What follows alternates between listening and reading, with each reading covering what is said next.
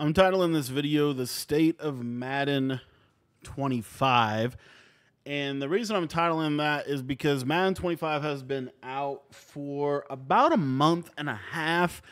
And I feel like we've had 3 patches and there's not a lot of change. And so I wanted to just kind of do a video kind of recapping the meta and just kind of explaining and giving, I guess, just a guide, if you will, to this game and how it plays and what you need to know. So if you guys want to check out our school community, that's where you get access to all my ebooks. I'm in Dollar on defense right now, and then we're also going to be in, I think we're still in Colts on offense, might be in Bears, but we'll see. And but really the meta is basically Dollar on defense or double mug.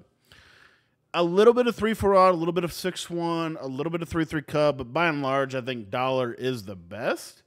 And then offensively, it's bunch, and it could be a bajillion different bunches. It could be bunch strong, it could be bunch, literally like a bajillion different bunches. Like if the formation has bunch in it, it's probably meta.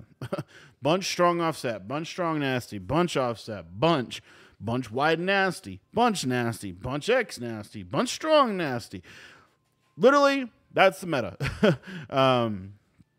Is pretty much what I've seen. Now, there is some things that are starting to occur, such as, I think, split close. You're seeing some more split close.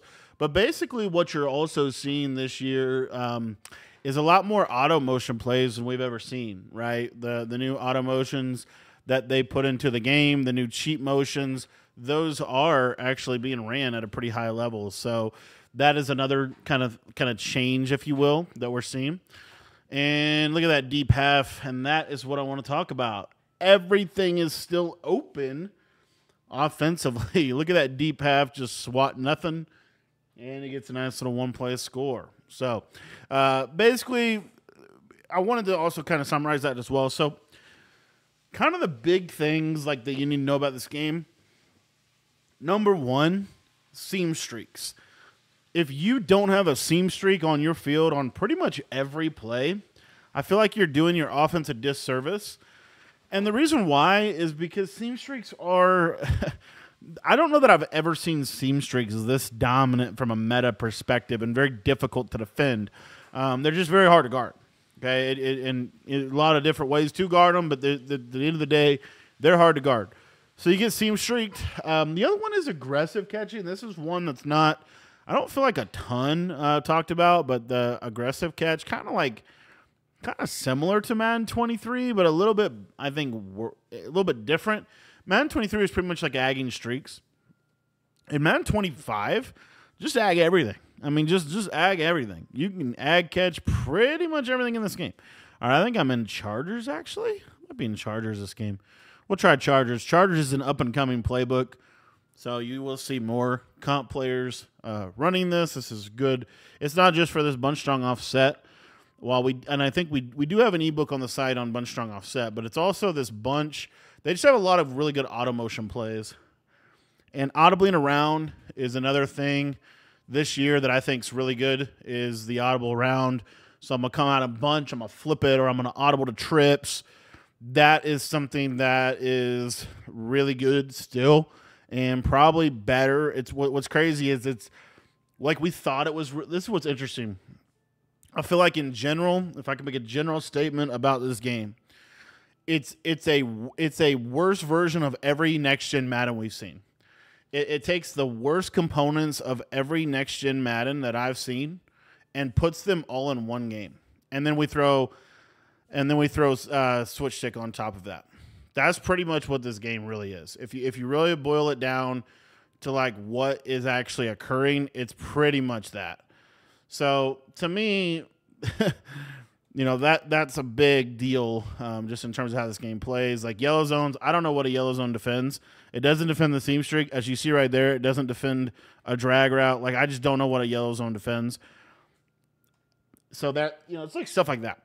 But anyway, we'll keep going here. I'm gonna go try to hit flood. Try not to give it up. Try not to get stopped here. He doesn't know about switch sticking yet, so this is gonna be a good game for us. honestly don't like switch stick. I'm gonna say it. I haven't talked a lot about this on the channel. I actually don't think switch stick is good for Madden, and I feel like a lot of people obviously are going to disagree with that, but I cannot find a reason why switch stick is good for the game. It rewards, like, I don't even know what he's doing on defense. That's the other thing. Like, people are just doing the most random stuff on defense, and somehow it works. But then if you actually try to play defense, I feel like it never works. So this is just a weird game, and it's been a weird game from the beta. There was feedback. I know there was feedback given that this game, you know, there's some major issues that if they don't get fixed is gonna probably kind of turn some people off this game, and I feel like they didn't really listen to that. So yeah, this is 3-3 stack. I just have no idea what we're doing and how we're actually getting. I will say the three down lineman sheds they're a thing. You can get some crazy sheds in this game. The thing that's weird though is there's not a lot about this game that is consistent. That's another thing. So we thought Madden 23 was inconsistent. A lot of players would say, you know, one of the reasons they didn't love Madden 23 was because it was a fairly inconsistent game. Like sometimes things would work, sometimes it wouldn't.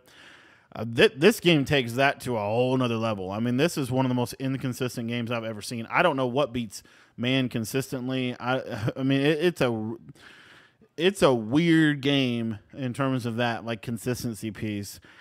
And you know, I already know I'm going to get this in the comments, and I want you to know that I've thought about this. Well, the real NFL, right? The real NFL. Let's see if I can throw this. Here's your Ags. The real NFL is obviously not predictable, right? But the problem is, where does that actually end? And at what point are we just letting the AI play? This is the key. At what point are we just letting the AI play versus playing ourselves? That's the question you have to ask, because the thing with the argument that the NFL is just an inconsistent product at the end of the day, that's because there's 11 players on the field that can literally do whatever they want to do, and somehow even in that world, there's still like pretty much consensus agreed upon things that always have. I can't believe that. But there's like general, like, slant flat is going to be, man. You know what I mean? Like there's concepts that are going to work, generally speaking. Okay. And so I just feel like the whole argument of, well, the NFL is not consistent, to me has never really, it's just never really been a good argument in my opinion. Let's see if we can just throw our zig for a touchdown here. Of course he got bagged. And we'll just throw right through a defender for a touchdown. I mean, you're seeing, right? I mean, firsthand, this game is just really interesting to me. So I want to recap. So, like, what are the main things about this game? The first one is send 4. So send 4. Well, I talked about seam streaks. I talked about high balls. I talked about aggressive catching. You saw all of that play in on this last drive. I talked about bunch. I talked about, and then defensively, the biggest thing is sending 4. Pretty much every defense that you're going to see be meta is a send 4 blitz this year of some sort. Double mug is a send 4. Both of the dollar defenses pretty much are send 4s. You're not going to see a lot of send 5 and send 6. And the main reason is because you just can't hold up in coverage, even for a split second. So you kind of need to be sending 4. I will say there are some decent send 5 and send 6 blitzes, but they're not. I feel like the pros or the cons outweigh the pros for those, because with this, like with what I'm doing at a dollar, it's pretty like I'm just basically switch sticking, right? I'm like sitting in hard flatted cover 3 with a deep half to prevent bombs, and I'm just going to switch stick. And this is what I was trying to say about kind of I guess my general frustration, if you will, with this game and what switch sticking has really caused. And it's basically like, it's kind of like in Call of Duty whenever they started to make the game way more like just run around and drop shot, right? I feel like that. I haven't played Call of Duty in a long time, so it might not still be like that. But it was essentially like Modern Warfare 2, Modern Warfare 3 was when you started to see a shift, and then the big shift happened in Black Ops 2. Black Ops 2, it was literally the way the maps were laid out. You could just basically run around, and it was super like reactive. I fear that this is what they want for Madden, and the reason why I don't think that's a good thing for Madden is just because like there's not real it's not really strategic. So I just have a hard time seeing the strategy in that. Whereas what Madden has been, you know, in previous years is I'm finding like good adjustments. I'm constantly putting good adjustments on the field. In this game, it's like you're putting the same adjustments on the field. You're just switch sticking and taking away 15 different routes with your user. So I feel like what I guess I'm trying to say is it's not as strategic and it's way more reactive or read and react. That to me is problematic because I just think it hurts the shelf life. Like I'm trying to think how I would word this, but it's you see like right there, like it's just. Everything's open all the time unless you switch stick. And that's where, you know, people say, well, you're saying switch stick's bad for the game. I'm saying switch stick's bad for the game because switch stick is their fundamental response to the fact that defense has been incredibly difficult in every single next-gen Madden. So they're like, okay, you can just user everything, which I don't think that's a good solution because there's not like there's just not a way to do. It just invites a ton of randomness, and I don't know that that's good for the game. I really don't. I don't think that's a good thing for the game. I feel like there's more randomness and less strategy. I think that's the easiest way to put it. And switch stick, if you guys haven't realized this, switch stick has pretty much killed every off-meta offense in the game. Like, what is a good off-meta offense in this game? You don't see hardly any off-meta anything. Basically, here's what you're going to see again and again and again. You're going to continue to see this. It's going to be a route combo like what I'm about to put on the field. So if they switch stick to the left, then I'll throw the running back, basically. Right? My snap read is this little route. It's just kind of it's just a clunky way to play. It's just a clunky way to play. And there's just not a lot of, for lack of a better word, creativity. I don't think creativity is the best word, but I just can't get behind switch stick, and I've actually tried a lot of times to kind of get behind it, and I just don't like it personally. I know they're going to keep it, and it's just a feature you're just going to have to learn how to use, but I just don't. I feel like it just rewards bad Madden, and it rewards bad adjustments, and that's I guess my core issue with it is that right there, or that I don't feel like you have to really know. Like knowledge is important for blitzes and pass protections and things of that nature. But I feel like the part of Madden that I thought was the most creative to me was the labbing of coverage adjustments. I thought you could like basically like. I don't care who you are. You could dial up some really cool coverage adjustments, and I just don't see that anymore. I see basically just switch sticking, you know, and so what that leads to is you're designing a coverage with switch sticking in mind, and so it's more or less just simply designing coverages that won't mess up your switch stick, and to me that's. I don't know. I just don't think that's fun, but that's my opinion. So I'm going to leave switch stick alone. I do think like switch stick, I want to say this, defense is better with switch stick, generally speaking, but I don't think that it fixed defense. And I think all of the core issues with defense that have existed for the last 3-4 years since they went to next gen are still here. And most of it is related to the movement system, which in College Football 25, you don't see that as big of an issue. I think movement in College Football 25 is a lot better. So that being said, those are some of my thoughts on kind of the switch stickification of Madden, which we're going to continue to see be a shift, right? So I just think conceptually I don't love switch stick because I feel like you're not seeing very creative coverages. They're just switch sticking and taking it away themselves consistently. And to me, it's gonna get like, I think in the long run it's gonna be more like a Call of Duty. Instead of having strategic positioning, now it's gonna be, well, I'm just a better drop shotter than you, or I can just react better than you, and I'm concerned about that. So I'm gonna leave that there. I've kind of picked on switch stick enough, but I wanted to also talk about some of the other things you're seeing. So offensively, it's basically like bunch. It's pretty much any kind of bunch strong offset, bunch strong nasty, bunch offset, regular gun bunch wide nasty, bunch X nasty. You know, I mean, there's like 7 or 8 different variations of bunch formation speaking wise that you can run. And I'm actually curious what you guys think about this, but I'm honestly kind of starting to become curious as to why bunch is just better than everything else. And I don't think any longer it's the routes. It used to be that it was the combination of pass protection and routes.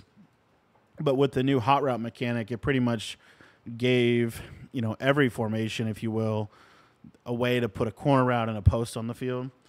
So why is it that pretty much every good player is going to run bunch? I'm not exactly sure. I know the answer to that now. I don't think it's familiarity. At first, I thought maybe it's familiarity, but I don't think that's what it is. So I'm just curious what you guys think. Why is bunch pretty much the clear-cut best offense in the game? These auto motion plays are really good. A lot of comp players have changed playbooks so that they can have more auto motion in their offense, because I don't think Colts has. I don't know if it even has an auto motion play, and I know it doesn't have a great auto motion plays. But seam streaks. One of the real I forgot to talk about fumbles. I don't know why I'm not playing on conservative. Fumbles are kind of an issue, not an issue, but essentially the way this game plays, you really don't want to. You don't want to not play on conservative because there's not really a good ball carrier move. And so you're going to basically just do what I did, where you try to do a ball carrier move, but because there's no good ball carrier moves, then you just end up fumbling the ball. So you don't want to do that, of course. Let's try to go cover 2 on this right side. I'm trying to just take away the seam streaks. I literally feel like defense is switch sticking, taking away the seam streaks, and send 4 blitzes. That's pretty much it. There's not like a big run meta.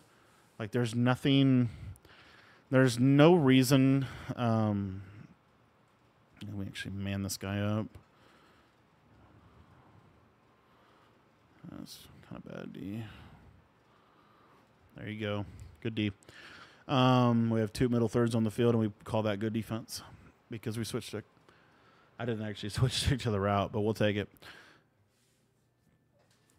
But again, like in summary, like I'm trying to just think through all the things that I want to talk about with this game.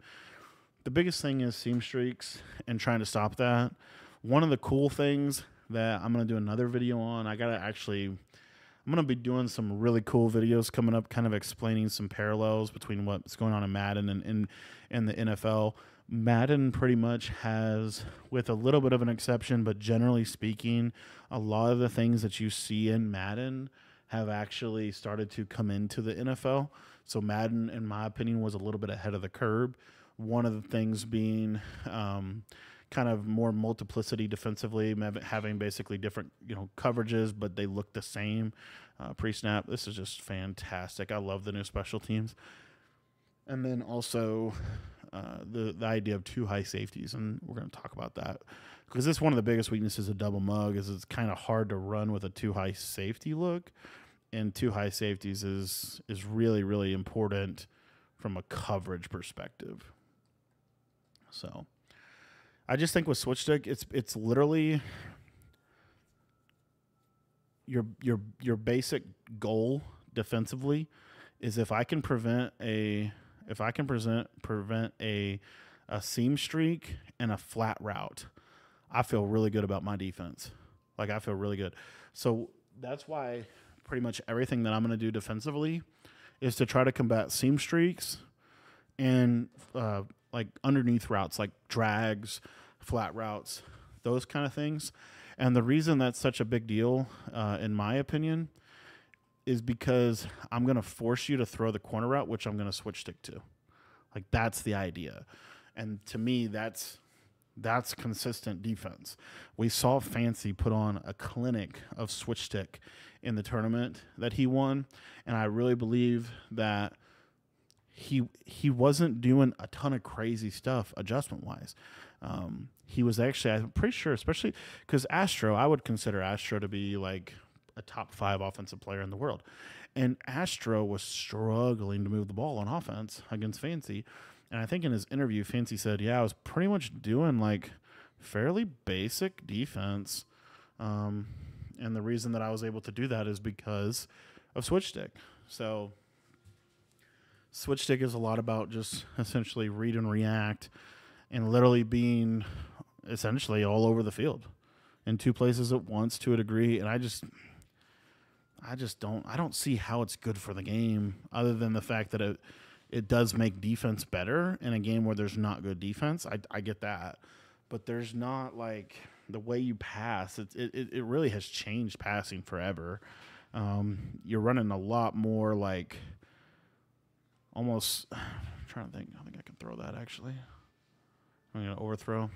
Will Levis overthrows everything, by the way. I'm trying to think how I would word it, but it kind of effectively comes down to switch sticking kind of changes how you have to design your combos because you have to anticipate, like, basically what your combos need to do is they need to anticipate a switch stick. So then you, like, let's say, for example, I'll show you one of my favorite plays. This truly is like one of the best plays in the game, and I think this is one of the reasons why bunch is really good, because you can just attack every area of the field relatively quickly. But if we take a look at this bunch play, so this is corner strike, and basically what we're gonna do here is we have this combo here to the left. Now, he's not showing pressure, so I can go ahead and put a table route out here. But effectively what I have here is I have a seam streak, which is my first read. Then I have a high-low to the corner. If he switch sticks to that high-low, then I have a high-low over the middle between the tight end and the drag. So I'm looking seam streak, not there. He doesn't switch stick to the corner, so we just take our touchdown. But, like, it's kind of that, which I will say, I do think offensively it makes it so that you have to be more effective with your combos. But I just think it rewards bad defense, and fundamentally I don't like that. So anyways, that is some of my thoughts on the state of Madden 25.